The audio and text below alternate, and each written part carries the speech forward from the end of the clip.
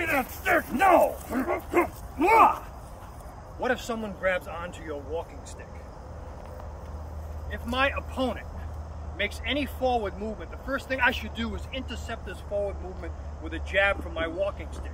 But if he does get a hold of my walking stick, I can distract with any one of a bunch of low-line kicks, bring up my stick, bring it straight down in his center line, thrust into his body, and finish with a strike. If he grabs the other end, I do the same thing. Bring it up, bring it down the center line, thrust into his body, and finish with a strike. If he grabs the other end, bring it up the same way. Bring it down his center line, thrust into his body, and finish with a strike. That's what you can do if someone grabs your walking stick.